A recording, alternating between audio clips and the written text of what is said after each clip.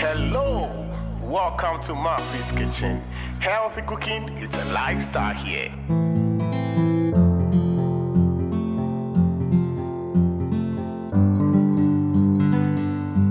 Hello, welcome back once again to my space and my kitchen, Maafii's Farms. I hope everyone is doing wonderfully well. Today's recipe and the video, I'm sharing how I made this beautiful, delicious Akaklo and with my banana. So let's jump into the video.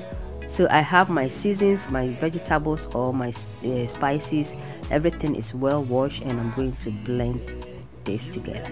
So after blended, I added some white powder pepper and all seasoning powder. You can use any kind of spices or seasons of your choice.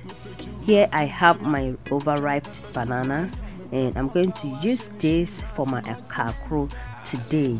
We normally use the overripe banana for banana pancake, banana bread, and so many, but today I'm using it for my Akaklo, or banana flatter.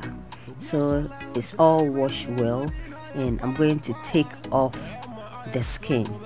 So you can see my banana is overripe, but they are still white. They are still white and beautiful. So if your banana is brown, you can still go ahead and use it, but it will not be beautiful after the Akaklo or the banana flatter, as you see from this video.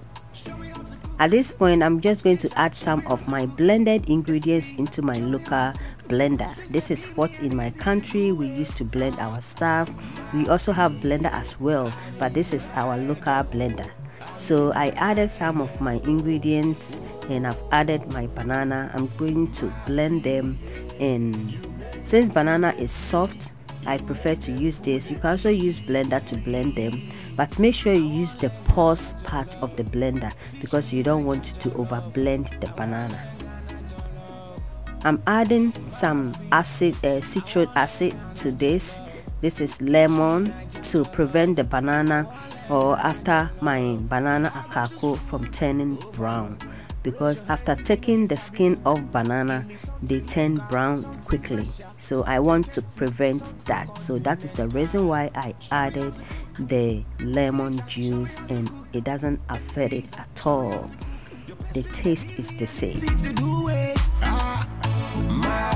I'm just adding my all-purpose seasoning flour to combine everything together. You can use any kind of flour of your choice, but I did use all-purpose flour.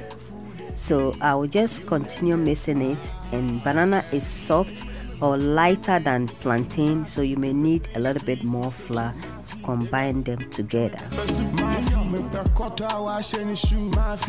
I added some oil to my frying pan, or to my pan. I added just cut onions for flavor, so the onions are optional.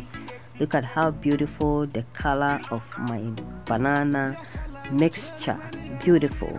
So the lemon will prevent it from turning brown, and it's gonna make this flatter or the Akaklo beautiful. So I'll keep turning and frying this on both sides until they are super brown.